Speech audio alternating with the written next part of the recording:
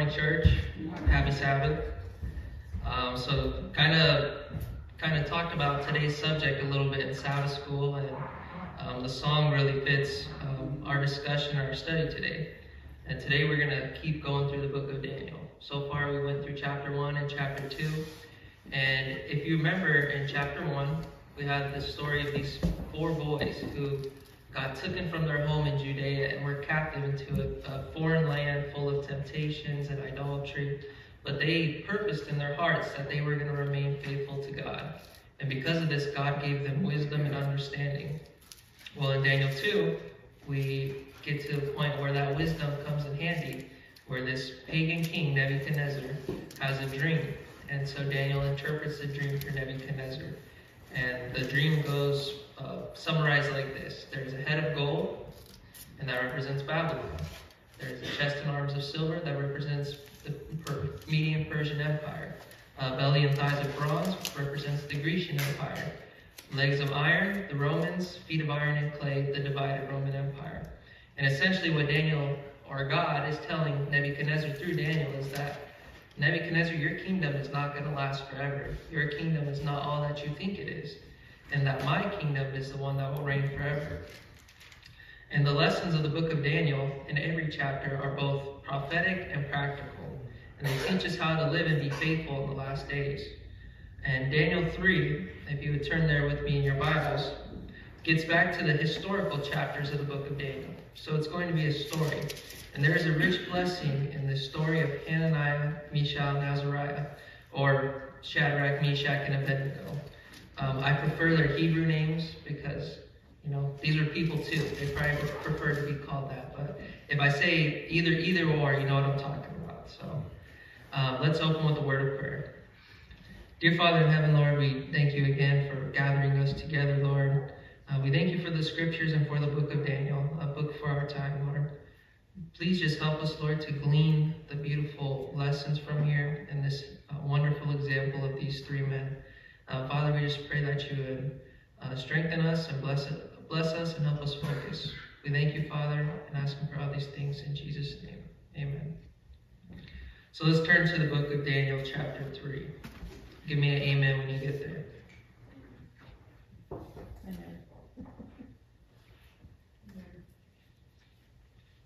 Okay. So starting in verse 1. Iggy's there. Nebuchadnezzar the king made an image of gold, whose height was 80 cubits, and the breadth thereof 6 cubits. He set it up in the plain of Dura, in the province of Babylon. So already we got something fishy going on. What's this image of gold? Because in Daniel 2 we had an image, but it was multifaceted of metals. And I think it's interesting that the dimensions of this statue is 80 cubits, or 60 cubits, by 6 cubits.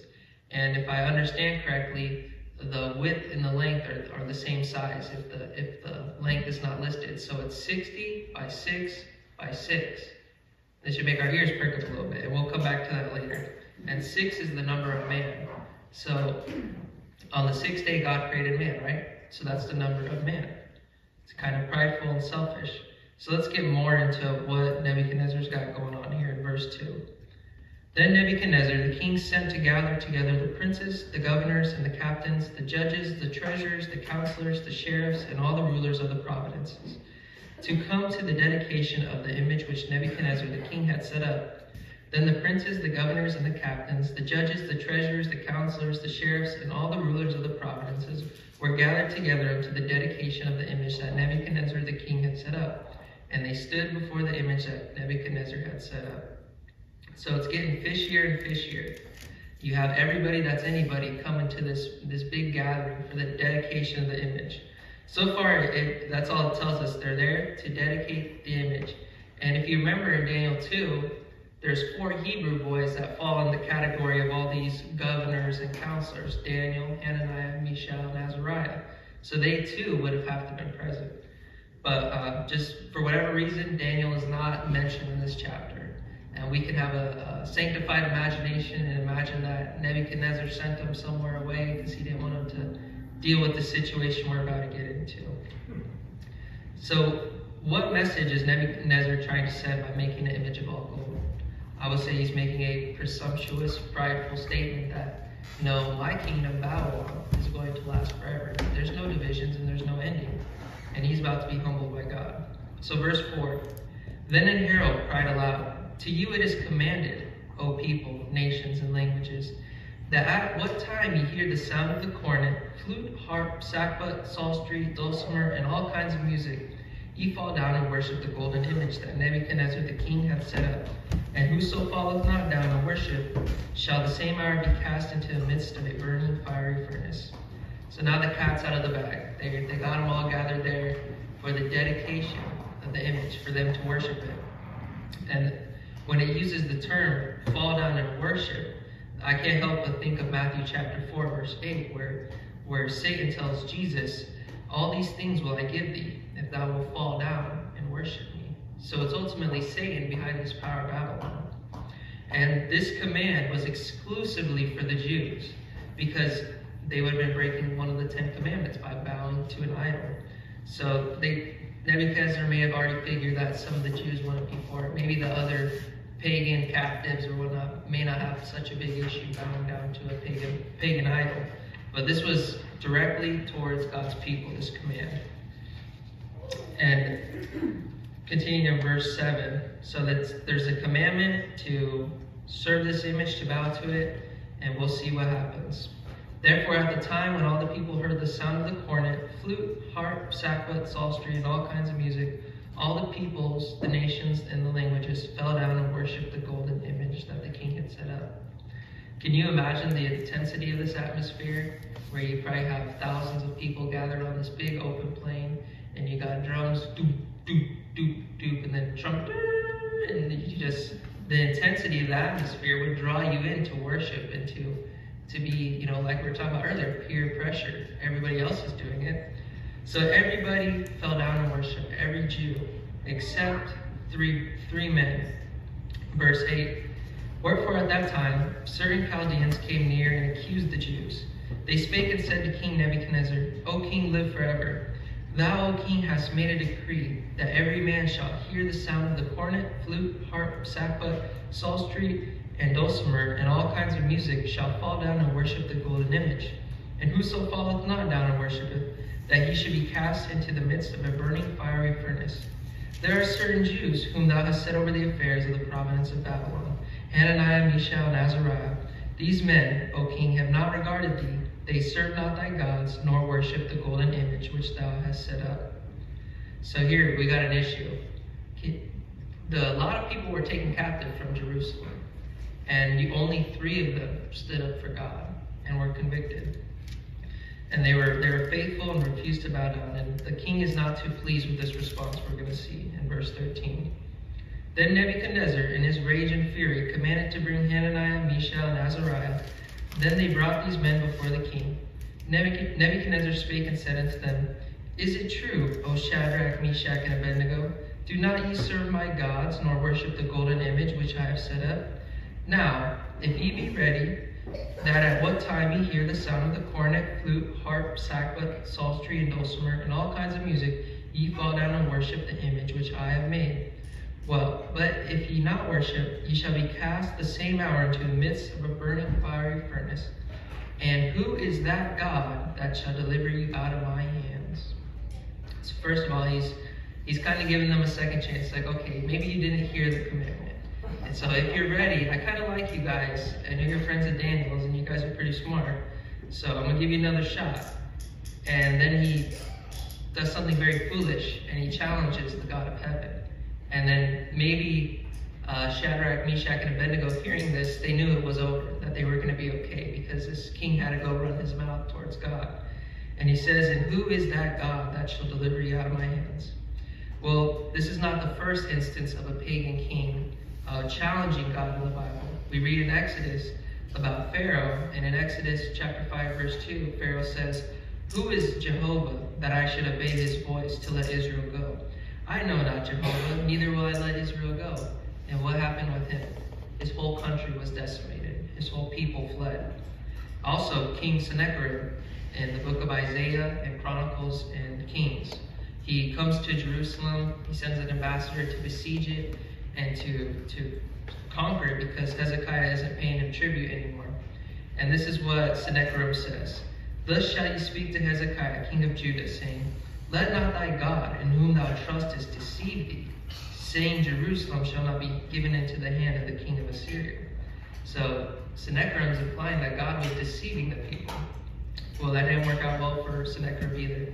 It's actually kind of funny. In history, we have a little like clay tablet or a stele where Sennacherib describes his trip to Jerusalem.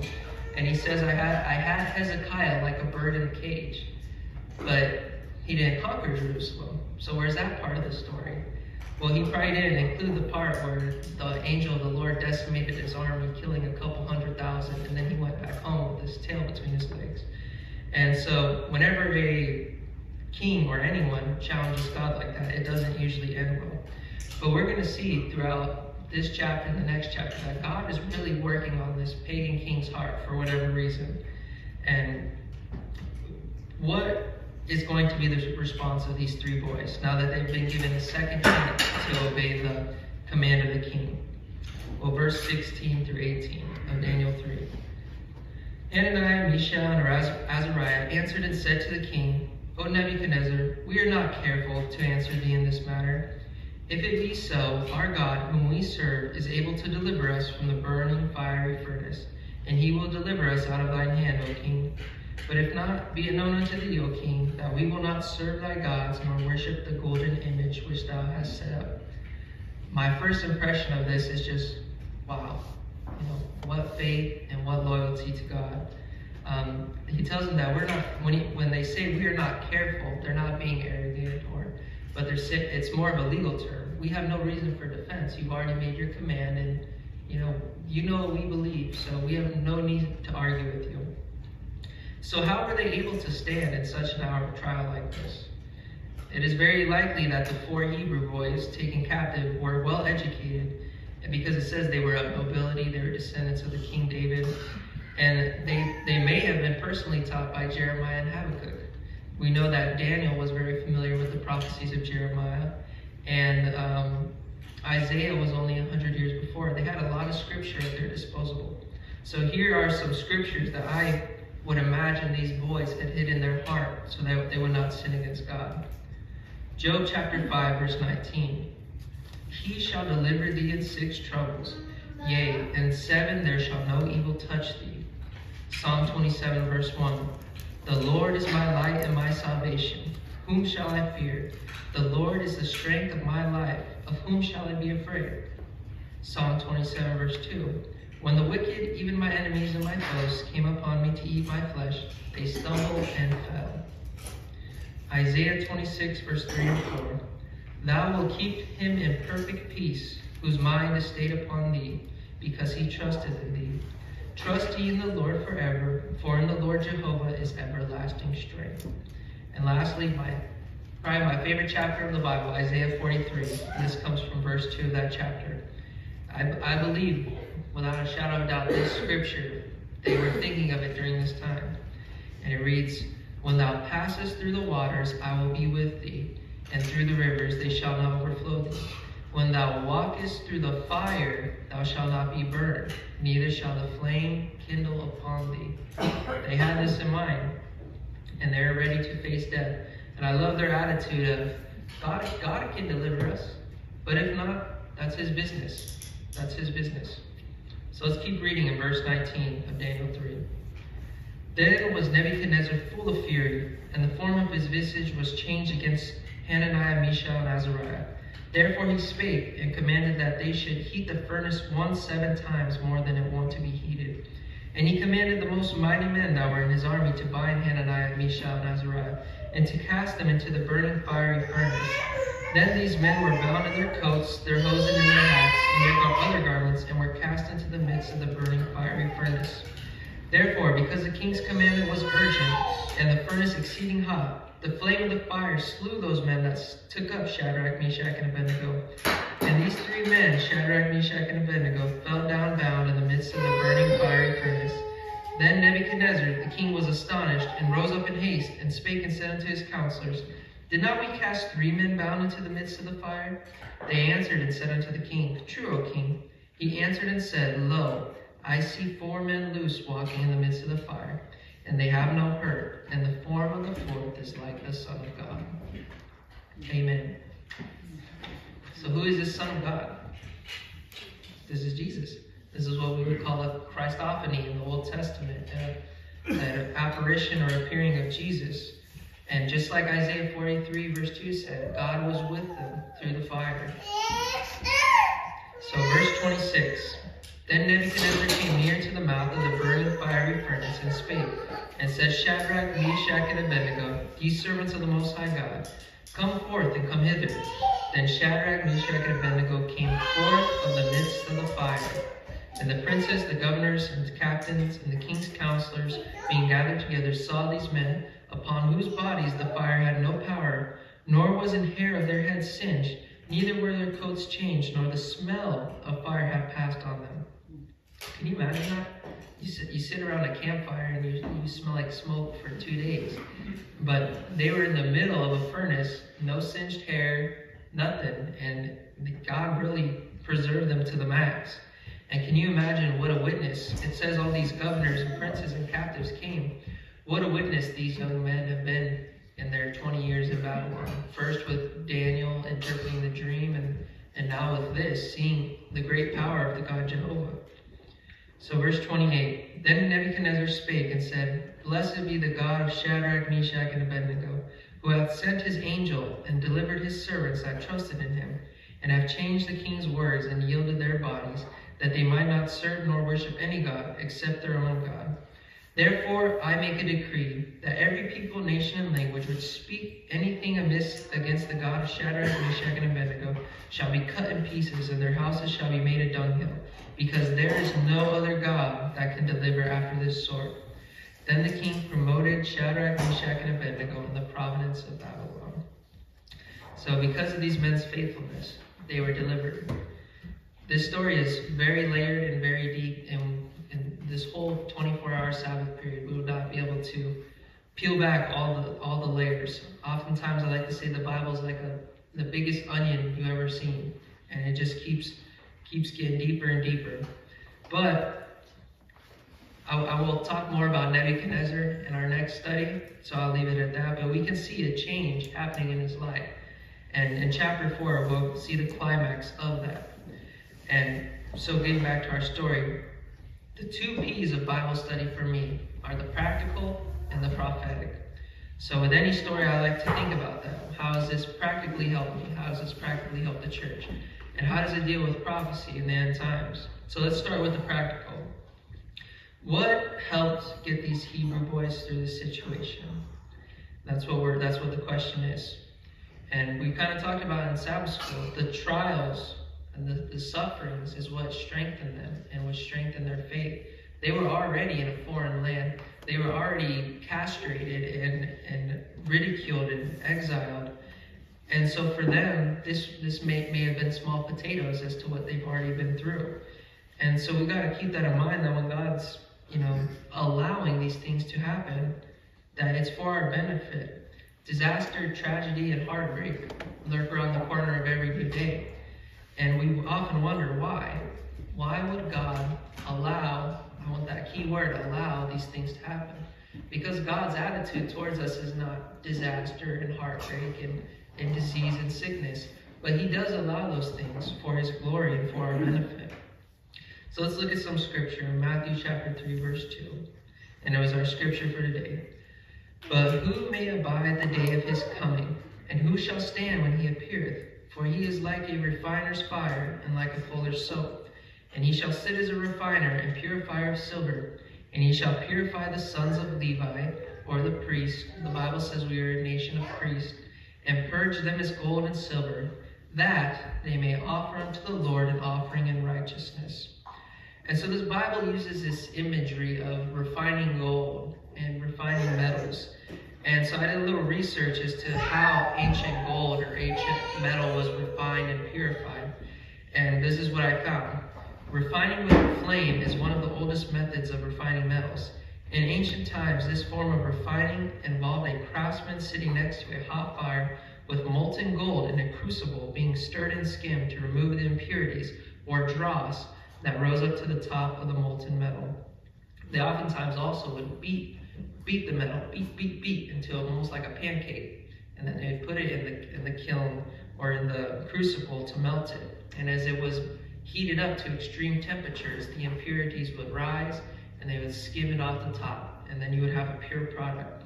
And I love how God uses this imagery for our walk and growth in faith. And that's the reason why he allows the same beating, and he holds us to the fire. Sometimes literally, like Shadrach, Meshach, and Abednego, but sometimes in our own trials, in our own fiery furnaces. And he wants us to be like gold. It is not God's desire to inflict pain or punishment, but he uses these things.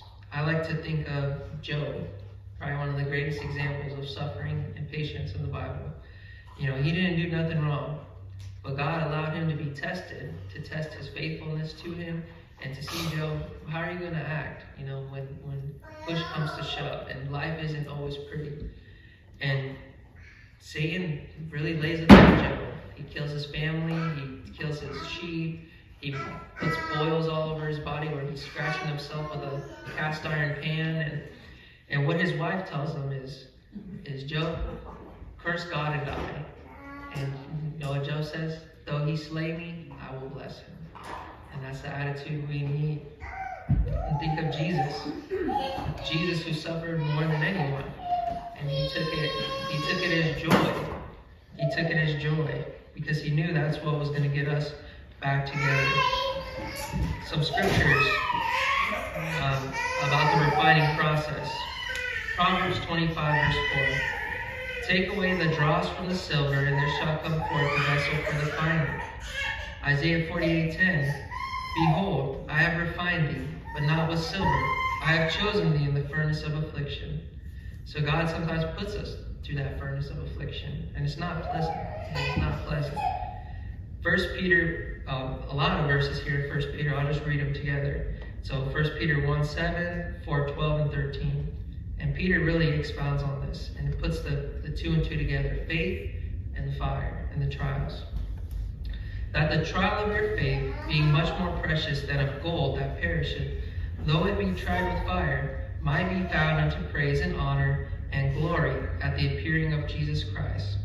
Beloved, think it not a strange thing concerning the fiery trial, which is to try you, as though some strange thing has happened unto you.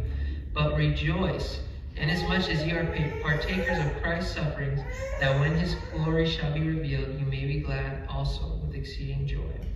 So Peter tells us that sanctification is kind of an ugly process sometimes, and it's grueling, but it does have a beautiful result. As when you see that molten gold, you don't think nothing of it. But then when it's turned into a beautiful, shiny gold bar, it's worth looking at. And that's what God wants to do with us, is to purify us, to take out the impurities. And just like Hananiah, Mishael, and Azariah, God is with us through the furnace. Through the furnace. He doesn't just leave us to our own. So Zechariah 13, verse 9. And I will bring the third part through the fire, and will refine them as silver is refined, and will try them as gold is tried. They shall call on my name, and I will hear them. I will say, it is my people, and they shall say, the Lord is my God. And I'm going to read it again, Isaiah 43, verse 2. This is something we should put in the back of our brains. When thou passest through the waters, I will be with thee, and through the rivers they shall not overflow thee. When thou walkest through the fire, thou shalt not be burned, neither shall a flame kindle upon thee. And probably also one of my favorites is Jesus' last words in the Gospel of Matthew. He tells the disciples to teach them, to teach the people they're going to witness to observe all things, whatever he has commanded them. And Jesus says, lo, I am with you always, even until the end of the world. Amen.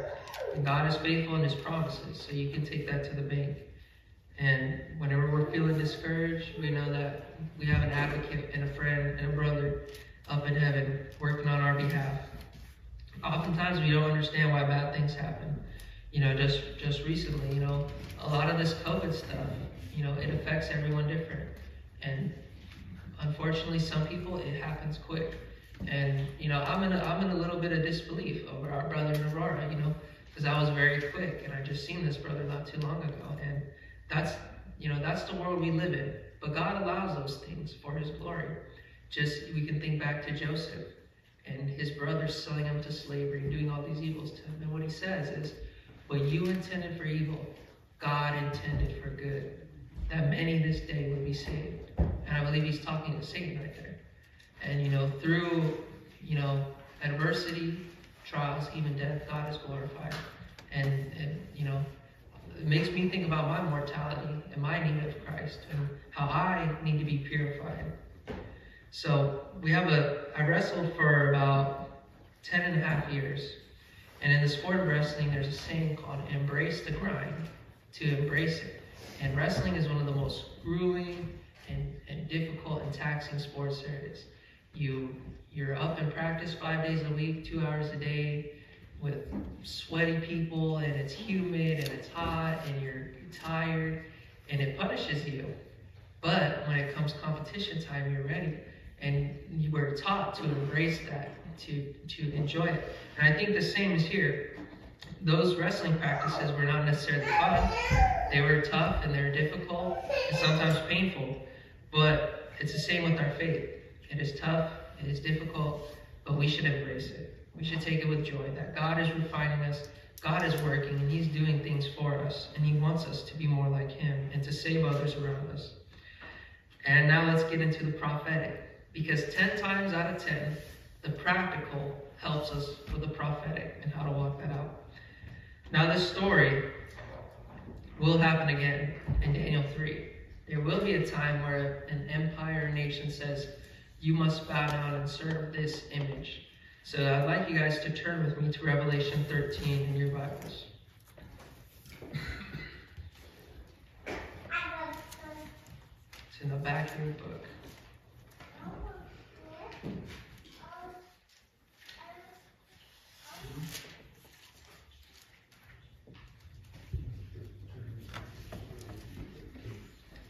So verse 11, we'll start there. And it's talking about some things that are coming up here in the near future. And I want you guys to listen and read and see if you catch the similarities with this story and the story we just read in Daniel 3. So verse 11 of Revelation 13.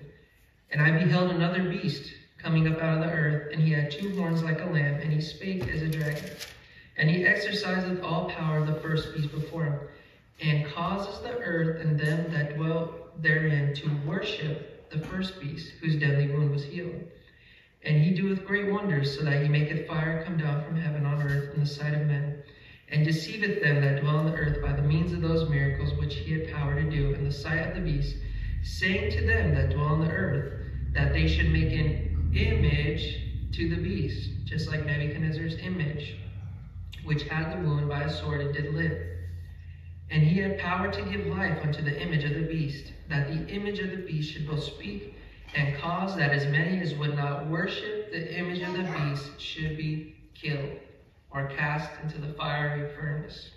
Verse 16, and he causes all, both small and great, rich and poor, free and bond, to receive a mark in the right hand or on their foreheads, and that no man might buy or sell save he that had the mark, or the name of the beast, or the number of his name.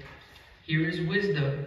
Let him that hath understanding count the number of the beast, for it is the number of a man, and his number is 666, or 666. And all these buzzwords are popping off the page to me. Nebuchadnezzar's image was 60 cubits by 6 cubits by 6 cubits. They were commanded, all these people, the governors, the satraps, were commanded to come and worship. In Revelation, we see all the earth wonders after the beast. The second power commands all to worship the beast.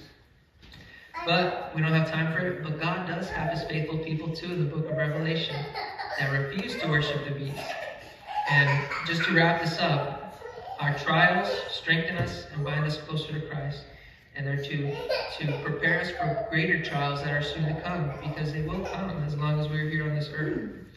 And the sin will be purged out of our life, and the Holy Spirit will be able to break, mold, and shape us, just like the goal. Persecution is coming. It is coming. And with persecution comes a refining of the church. In Revelation 2, Jesus says a message to the 2nd century church under the Diocletian persecution, the first persecution of the Christians by the Romans. And he tells them, he doesn't say anything bad about them.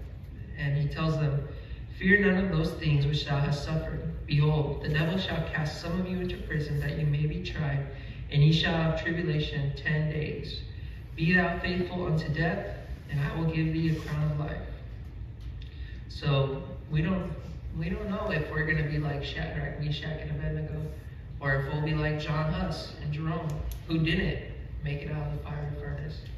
But they had the same attitude as Shadrach, Meshach, and Abednego, that if God will deliver me, praise the Lord. If he won't, praise the Lord. That's his business, and that's the attitude we need. The last two verses, Daniel 12:10, talking about the time of the end that we live in. Daniel says, "Many shall be purified and made white, and tried or refined. But the wicked shall do wickedly, and none of the wicked shall understand, but the wise shall understand." And our last scripture, that's going to help us to get through all this, Revelation 12:11. "And they overcame him, Satan, by the blood of the Lamb and by the word of their testimony. And they loved not their lives unto the death." Amen. Let's pray. Dear Heavenly Father, Lord, we just thank you for these lessons in the scriptures that are written for our admonition, that we may learn and grow by them, Lord. We know, Lord, that this earth is sad and miserable at times, even though there is beauty in it. But the majority of it is depressing, Lord. And we just pray, Father, that we would have that joy that only comes from knowing you and being connected to you. And that through adversity, Lord, and through struggles and through hardships and through, even death and sickness, that we would look to you, and that we would be a light to others, to point them, that they may wonder, why is so-and-so so happy, their cousin just died or whatnot. And let us have that hope, Lord, that resurrection morning we'll all be connected, and that, as we approach the near end, Lord, that you would give us a strength, that you would help us to submit to you and empty ourselves, and that you would be with us, Lord. And let us remember those promises, Father, that through the waters or through the fire, you are there with us. And when the time of trial comes, you will strengthen us.